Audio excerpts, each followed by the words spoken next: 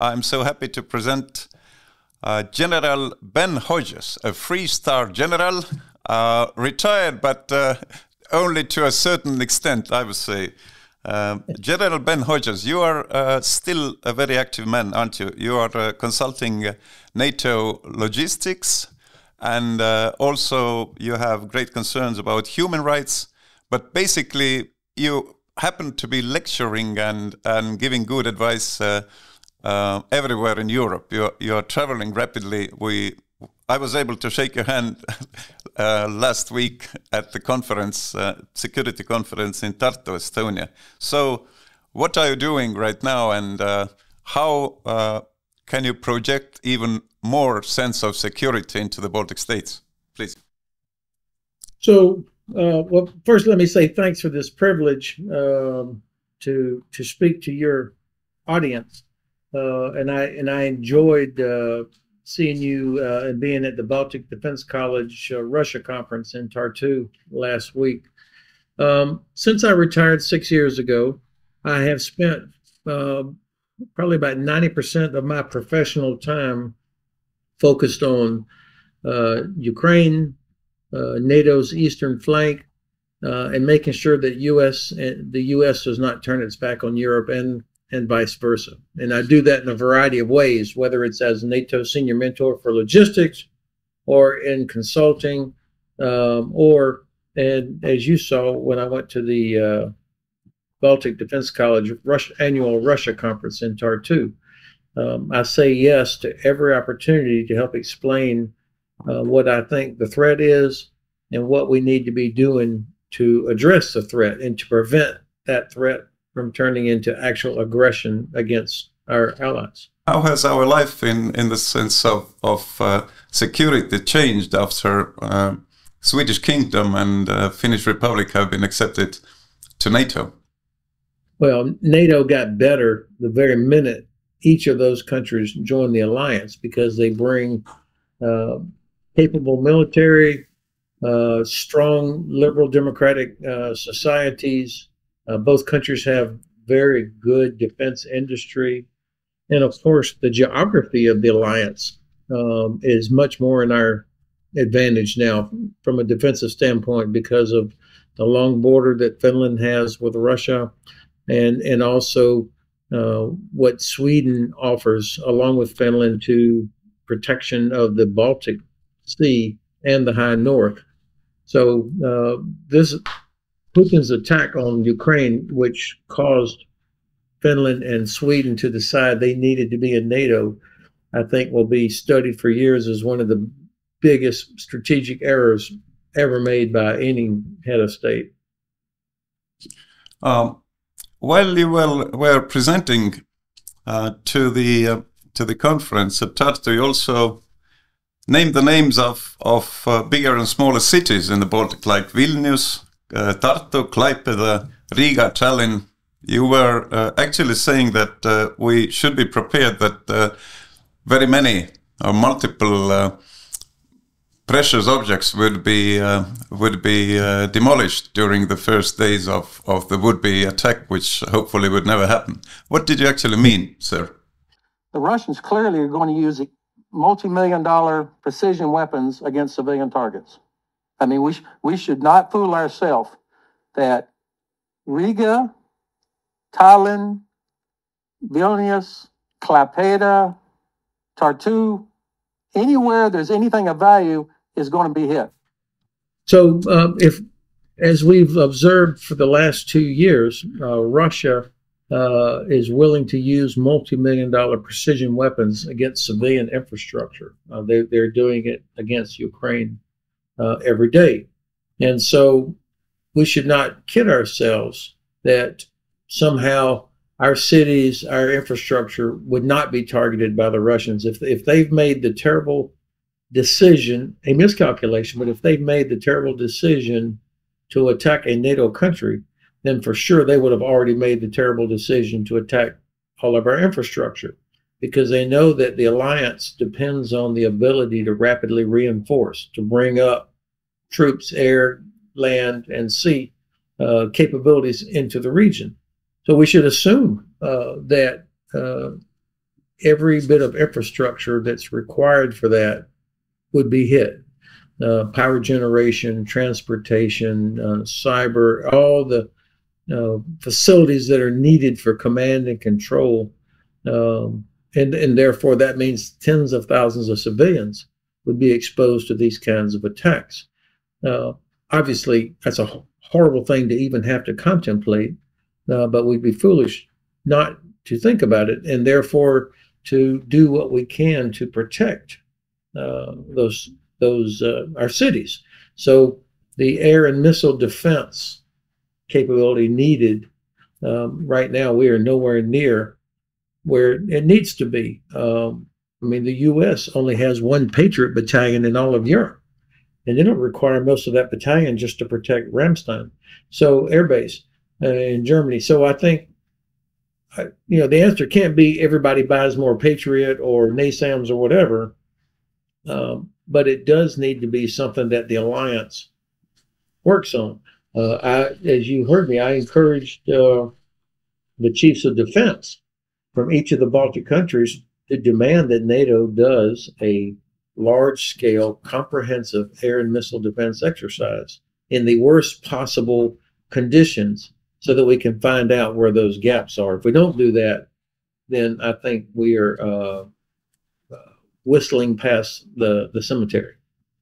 Furthermore, you even say that we might face some unpleasant surprises while testing our air defense capabilities. I guarantee it. It's always the case. That's why you have to exercise, because you go out there and you realize, oh my gosh, we don't have enough of this, or it took too long to do this, or I can't communicate in this kind of conditions. So you have to exercise, and we call it exercising to the point of failure. Just like an elite athlete exercises up until they achieve muscle failure, so that they can keep getting better. And that's what we have to do, both in our military institutions, but also our civilian institutions. The resilience needed in a society, governments have to practice that, and it's no fun. It's disruptive. Some politicians are reluctant to do it because they think it will alarm people. But as my Finnish friend told me, that Finns are never scared because they're always prepared. They have thought through and actually practiced what they might have to do in a crisis. I think that's good policy.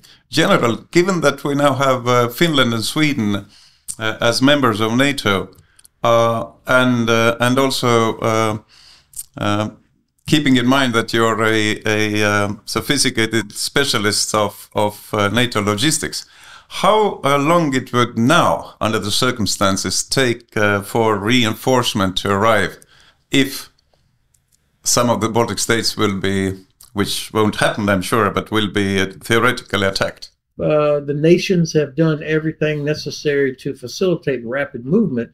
Then this could happen in just a few days.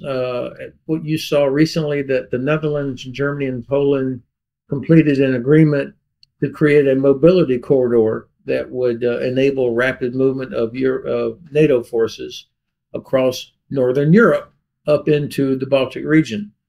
These are important things that have to be done to ensure that the infrastructure is fit for large numbers of heavy vehicles, but also that the borders can be quickly crossed between allied countries, between EU countries. There's a citation from you, General.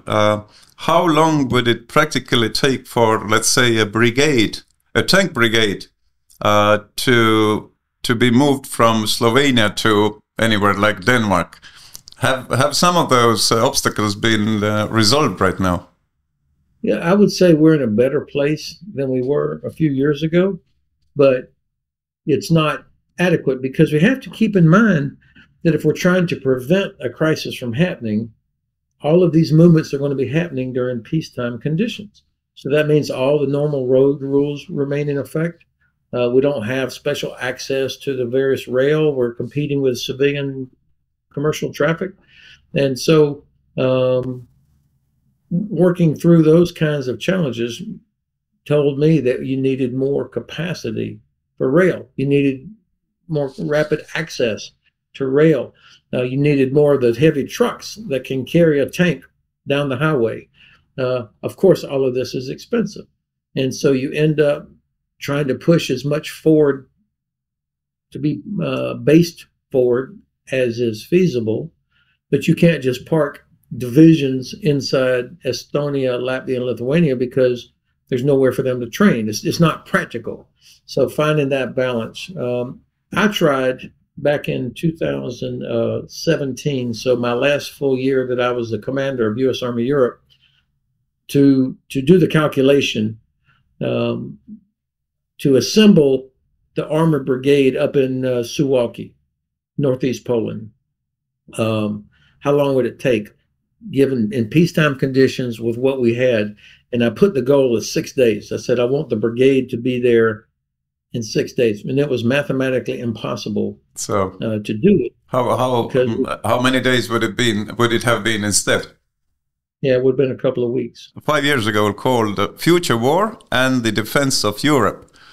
You were remarkably, I would say, critical towards the strengths and capacities of European defense.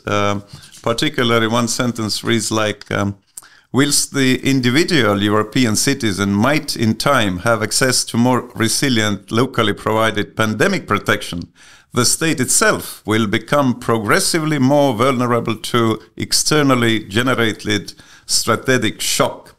And I have observed also that the narrative, the very rational and encouraging and partly even, well, I would say quite forcible narrative of Europe having to be able to defend itself, it somewhat contradicts to a certain very powerful and weird narrative which we hear. And I will now ask you to watch a very short fraction from a video from your previous chief of what is a president? A commander. A higher chief commander of armed forces of America is a president having this position.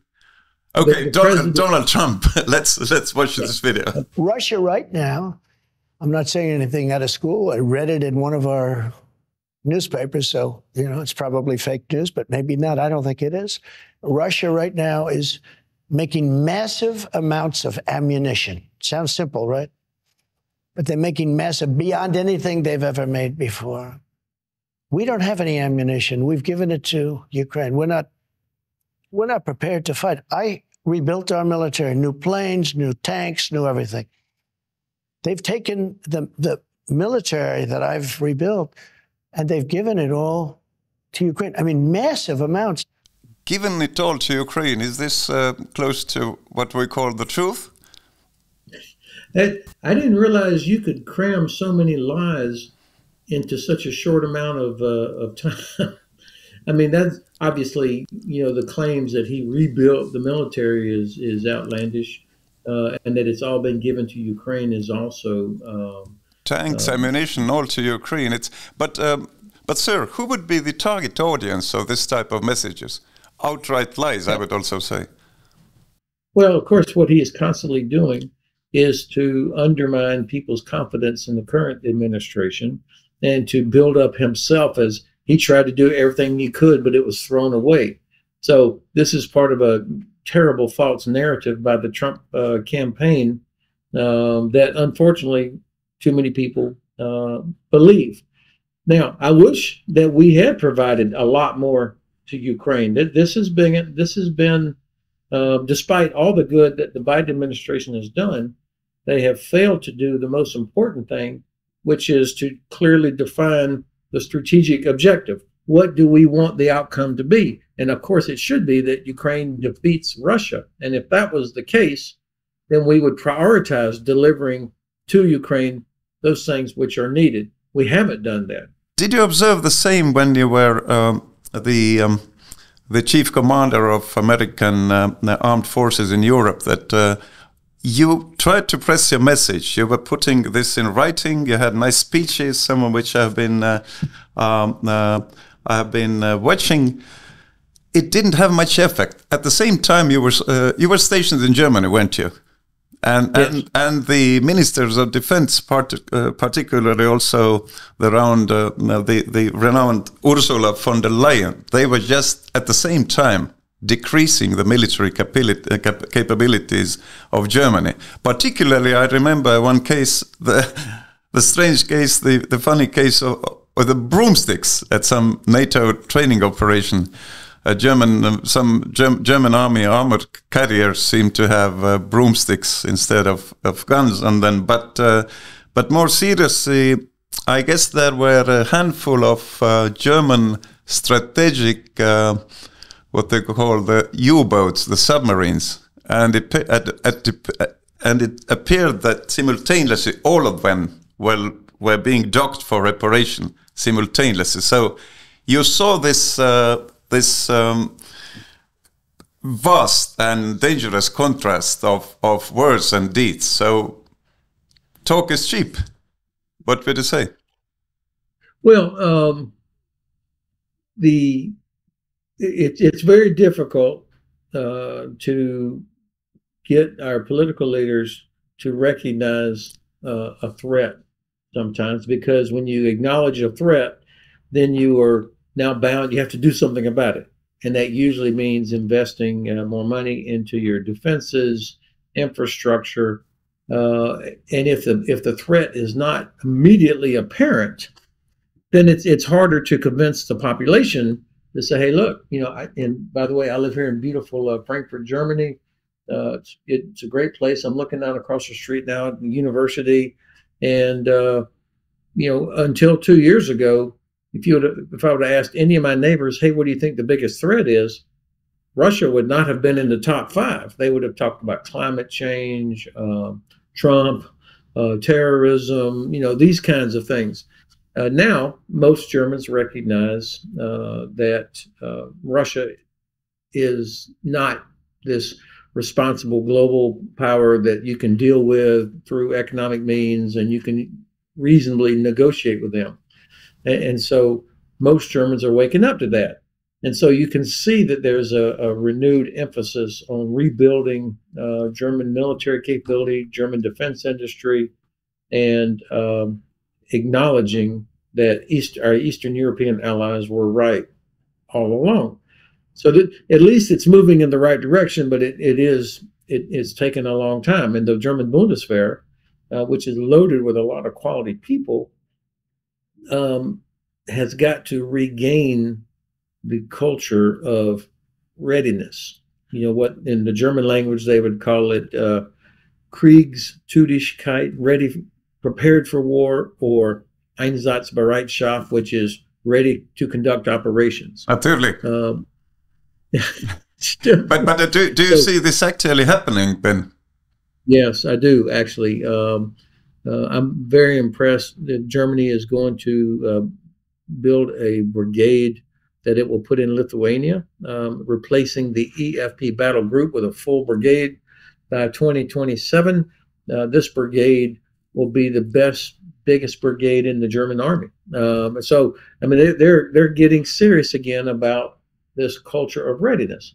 And of course, this is not just the Germans. I mean, even some of our Baltic allies were not at the level of readiness. You cannot stand at the border with a big sign that says, "Hey, we're 2%," and expect that to do anything. That's a good one. Yeah, you have to get out and train all of your reservists, the militia. They have to practice. They have to know where to go. And I think now, of course, Estonia, Latvia, Lithuania, much more serious about this than they were maybe a few years ago. Was it a big surprise to General that North Korea was able to outsupply the West in providing ammunition to their friend Russia? Yeah, I'm actually surprised at the not at the quantity, but that they've managed to deliver all this, and we haven't found a way to stop it. I mean, there's some sanctions violations that are obviously going on. Combination of rail and ships getting it up to Russia, and then Russia's able to move it across. There was one time where the Ukrainians were able to destroy a rail tunnel that the North Koreans were using initially. The fact that they're still able to deliver the volume of ammunition that they're delivering, there's got to be a way to stop this. Same with the drones come from Iran or components coming from China. So part of helping Ukraine defeat Russia means continuing to isolate Russia from external support. It's pretty good now, but it's obviously not good enough. But I think you would admit that the intelligence everybody in the world seems to be relying on, it's not the intelligence we were thinking it to be. Actually, if you observe, you were part of U.S. campaign in Afghanistan, also in Iraq, and you remember when the U.S. Air Force was leaving Bagram airport, the old airport, I think is established by the Soviets. So the assumption was that the Kabul government is going to be there for another 2 years, but it appeared it was something like 2 months rather. So what were your big surprises after the 24th of February 2022? I mean, did you, for instance, assume that President Xi would come to help his friend for lifetime, President Putin, by delivering hardware, cannons, tanks like that, shells? Or was it a surprise to you, I'm just offering, might it not have been, that Belarus army actually was not actually involved in Ukraine? What kind of surprises did you have as compared to the intelligence you thought you had before? Yeah, well, the biggest, most obvious is that I had grossly overestimated Russian capabilities in the beginning.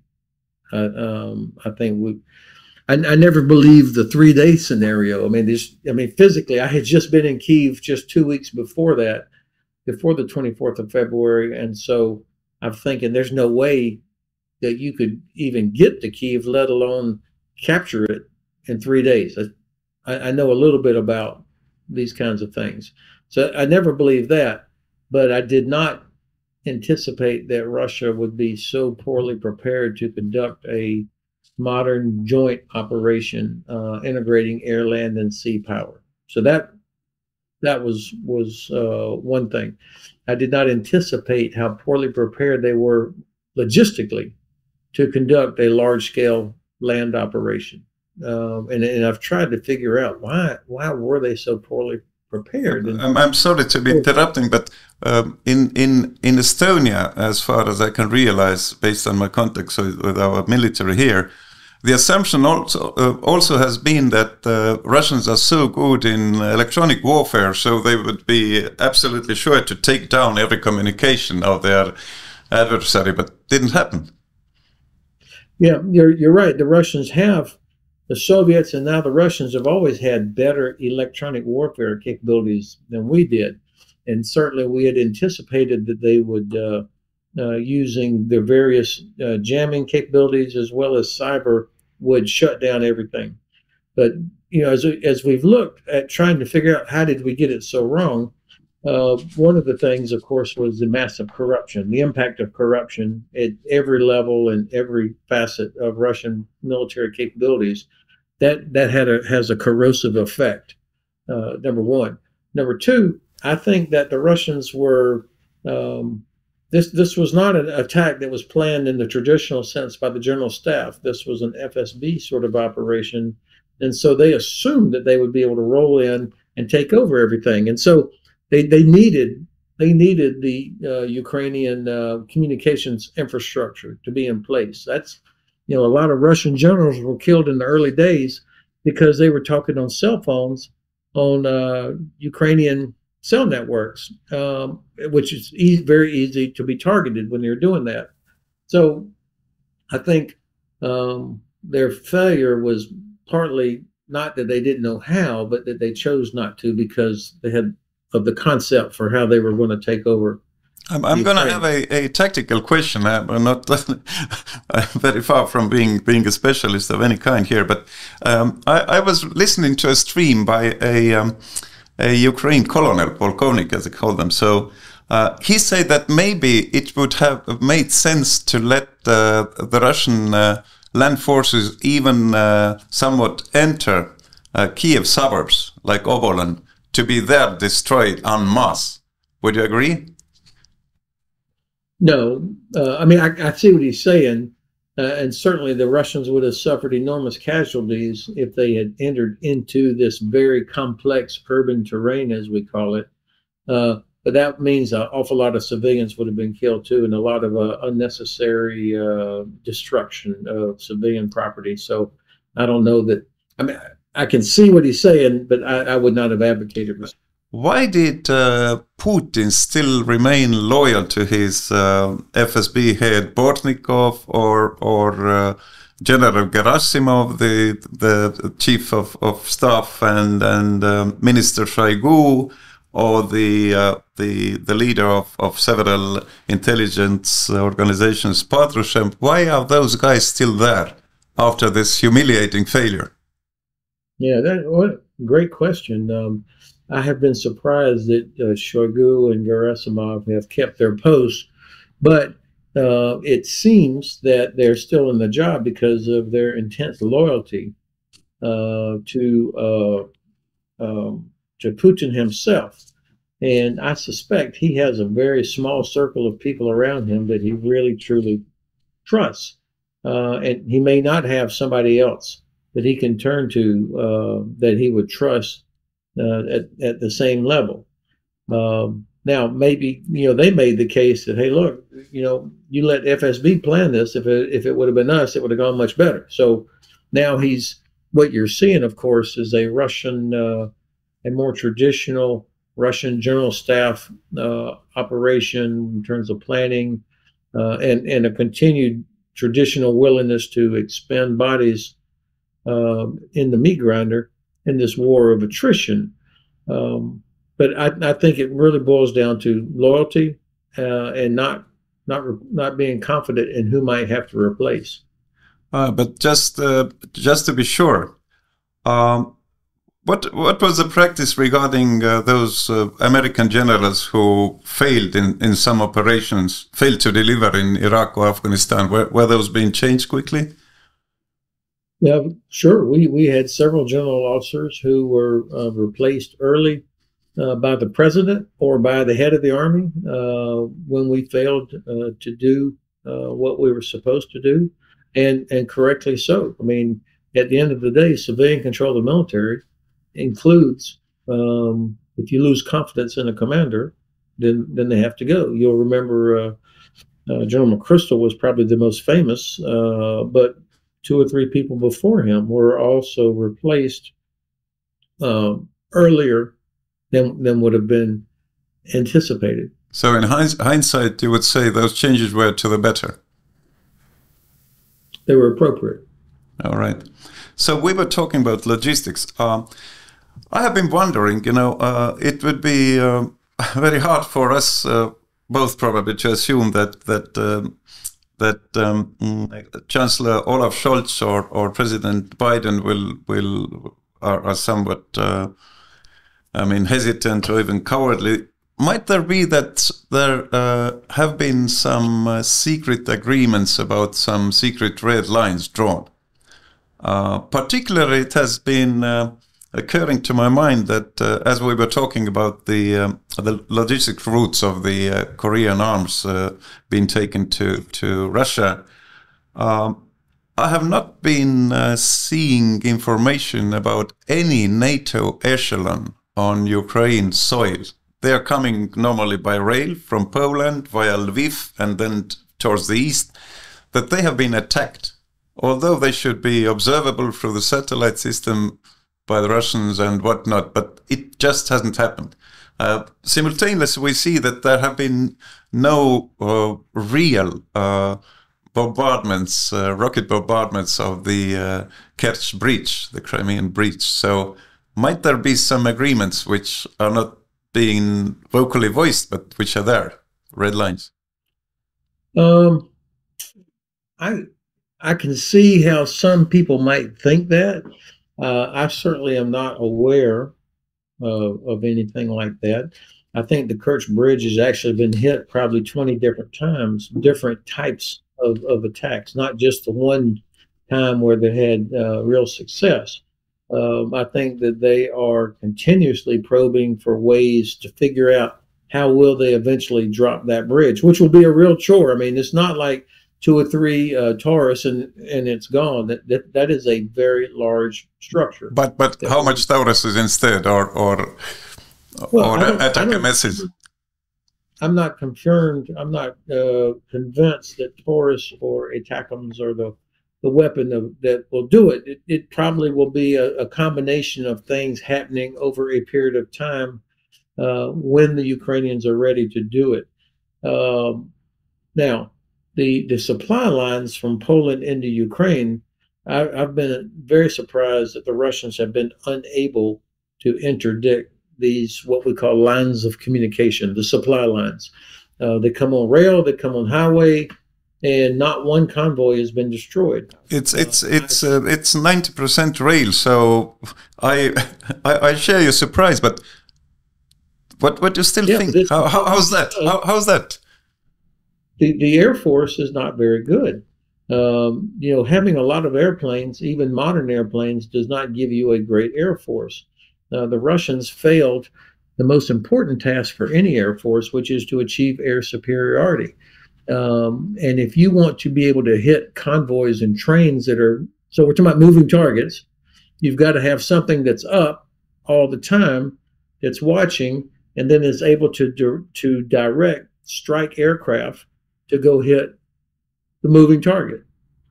And so these big, the A-50s that have been lost on the Russian side, that's the kind of airplane that has to be able to be up to see. And then you have to have strike aircraft that are close by that can go over there. You cannot do that if you can't even fly in Ukrainian airspace.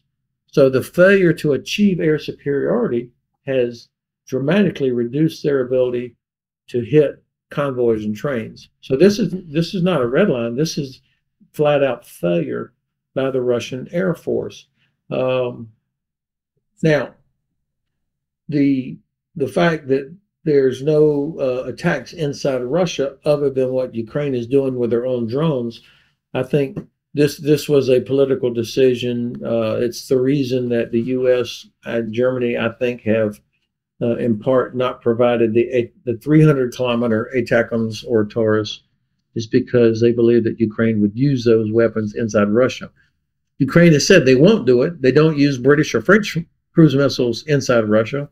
But I think this is a mistake by the U.S. and Germany. Somebody told me, somebody more knowledgeable than me, I must admit that F-16 aircraft, it's good. Ukraine needs them. Hopefully they are there. They are activated in the summer. But what about the old F-18 aircraft? Australia seemed to have them in excess. They are not so new anymore, but they reportedly are able to land even on an aircraft carrier, so they are less demanding. They also have 2 motors as opposed to the one motored F-16.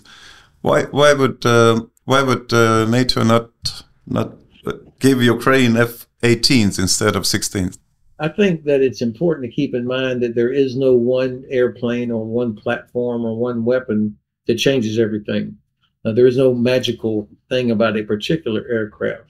What you really want is capability to deter enemy aircraft, to knock down missiles coming in, to support ground operations, to make Crimea untenable, and of course, for F-16s or F-18s or any Griffins from Sweden.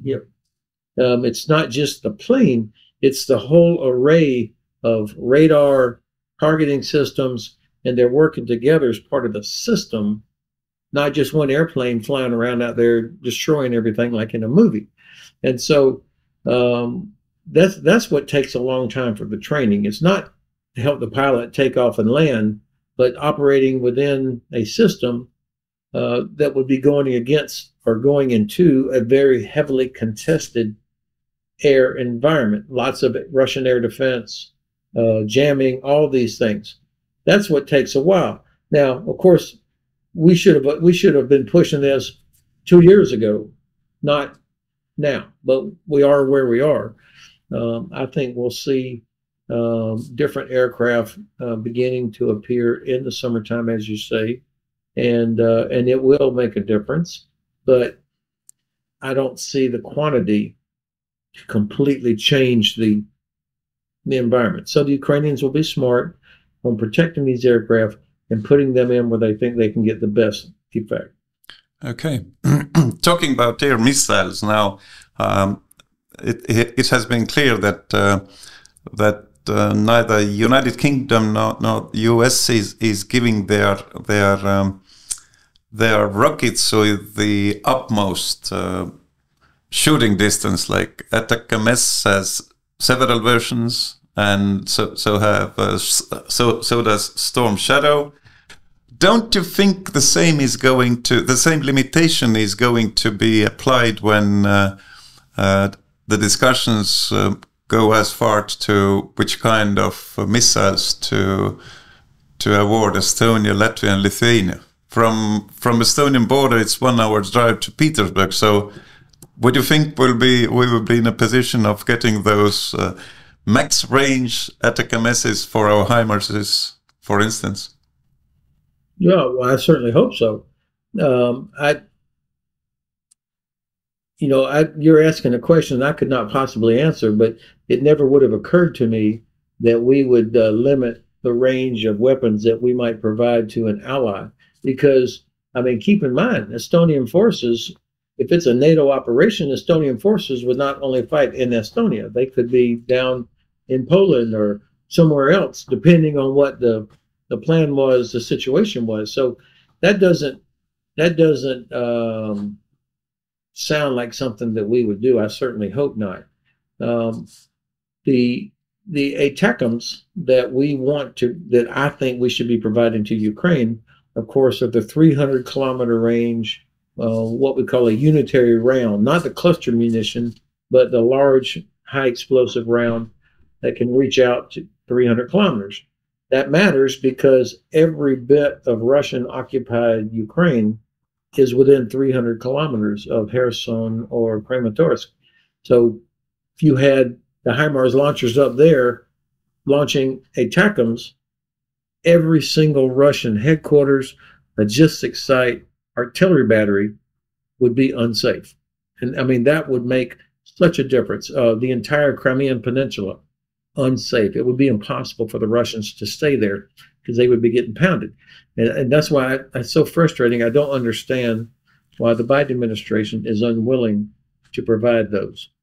You have somewhat been privy or being close to U.S. politicians. You, according to what I see, you held the position of Congressional Liaison Officer of General Staff at the beginning of the century. What is this about? Do you know more about congressmen, their political games, their nature? Well, thanks for bringing that up. I did serve as the chief of Army Congressional Liaison. Each of our services, Army, Navy, Air Force, Marines, and in fact also the other departments of the government, have liaison offices that help answer questions of the relevant congressional oversight committees. So House and Senate Armed Services Committee, for example, that's who draws up the authorization bills that direct what the military does. So my job would have been helping explain Army requirements to those committee members from House and Senate Armed Services Committee, as well as helping explain when individual members of Congress had a question about something that the Army was doing or a base that was in their state, for example. That was a fascinating experience for me because it required me, I had to relearn all the civics that I had as a kid in high school and university. I had to relearn, how the government functions and how the Congress operates. And it helped me as I became a more senior officer to understand that when a congressman would ask a question or they came out to visit, I understood the process much better and how to answer their question. And this is important because, the president doesn't give money. The Congress is who gives the money. Without congressional support, there is no budget. And so being able to articulate the requirement and explain it to them was an important part of us getting the financial support. Oh, you are, as well as you are taking us exactly to the question I wanted to ask. This was a preparation to this one. Everybody on Estonian soil probably, and also in Frankfurt has been feeling this heartbreak feeling while Ukraine army has surrendered Avdiivka to the Russians, and furthermore, Robotnia is under fire, and they're just communicating they don't have enough shells. At the same time, we all observed that in May 2022, the U.S. Congress almost unanimously accepted what they call the public law number 117, 118 about lend-lease to Ukraine. And part of the law instructs the president to, within 60 days, to define the volume and the particularities of the arms shipment, which evidently President Biden didn't do within 60 days. Then this law expired within 18 months without Ukraine, the Kiev government, even officially applying to lend-lease. And some of them were communicating very strangely enough that it would have been expensive. Now, not being a specialist of anything, I'm a universal journalist, I was looking into the Congressional Budget Office documents, and according to those, the first payment would have been made in the year 2071. Who that would care? And I mean, preserving the republic as opposed to a payment in distant future with the probable help of the European Union and inflation. What happened, sir? Yeah, of course, I don't fully understand all of that myself. And Hans, you're ahead of me. You've done some really good research to be able to pull out those facts there. I think the bottom line is that the president and his administration, who have done a good job on so many aspects of helping Ukraine, have not been able or have not come to the conclusion that it's in our interest that Ukraine defeats Russia, that Russia is beaten, kicked back to the 1991 borders. If they did, if they said this is our priority, then they would do all those things that are necessary with the right level of urgency. Instead, I think they're hoping that Russia kind of, that it comes to a halt at some point. And we have too many people in our government in Washington that somehow believe that Russia's too big to fail, that it's not to our advantage that Russia's defeated, that we can't have a regime collapse. They're worried about what might happen. And there are, unfortunately, we joke about in Germany, Kremlin verstehers or Putin verstehers, and we have them in Washington also, on both sides. And it defies understanding that, if you go back a few years, when Russia invaded Georgia in 2008, that was during the Bush administration, we did zero. And then Russia invades Ukraine in 2014. We did nothing. So the administrations, Republican and Democrats, have not understood Russia the way Eastern Europeans do. And so we have failed to see that it's our advantage, that we could change European security for decades if we help Ukraine defeat Russia.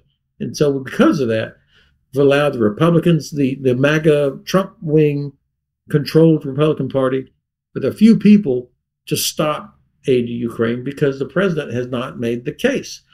That's where we are.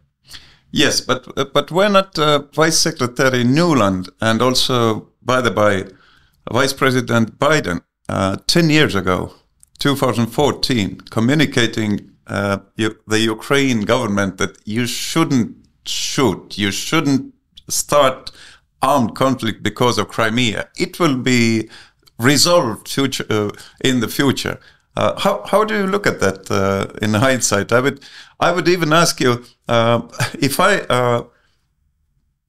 I was imagining I was a commander of a army submarine and on the kai some so-called what were they? Вежливые were люди, polite people.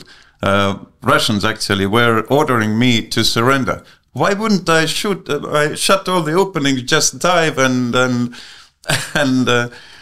swing to Turkey, for instance. What happened? Why was the U.S. communicating this the activities which you call defend? What did you call it? Well, if you're surrendering, not surrenderism, but defeatist. Defeatist, yes. Why were they defeatist? Yeah, of course, I don't know. I think, these questions are all fair questions that I cannot answer because it reflects a failure on our part for decades, ever since post-Reagan, that somehow we could deal with Russia, or that Russia was you remember President Obama said Russia's a regional power. Okay. So this is not Republican or Democrat. It's at both sides. Bush said he looked into Putin's eyes and could see his soul. And, we have failed administration after administration after administration to really decide that we need to defeat Russia, that if we don't defeat Russia, if we don't bring about a regime collapse, then Putin will be replaced when he dies by another Putin-like character. And I think it goes to a fear of Russia using a nuclear weapon. And the Russians can see this. They talk about nuclear weapons all the time, and because they see that we hesitate, we deter ourselves like, oh my God, they might use a nuclear weapon. When Russia says we're moving a nuclear weapon to Belarus, people start wetting themselves like, oh my God, they're moving a nuclear weapon to Belarus, which does zero to improve the quality of the nuke or the likelihood that they would use it. But the fact they move it to Belarus makes everybody start getting excited again. And the Russians, they must laugh when they do this, but that's what causes us, I think, to stop short of being decisive. How long will it take if things get serious for Bundeswehr or Poland or Denmark to obtain nuclear capacities? That will take some time, but I'm glad you brought this up. I think it is time that Germany and Poland and some other countries start having this discussion, a conversation in their countries with their population about, especially if they don't trust the United States or if they're worried about a return of Trump. And the French have not indicated that they would extend their nuclear shield to protect others. The UK's is fairly limited. So I think it's reasonable for governments to have that conversation. Now, of course, it's be very expensive. It's more than just having a nuclear weapon. There's a lot that goes into it. But I think, and of course, there are multiple treaties out there that would have to be rewritten or abrogated. So there's a huge political and informational aspect to this as well. Of course, the Russians will go crazy on it. But would you advise them better to be prepared, looking forward to the presidential elections in the States?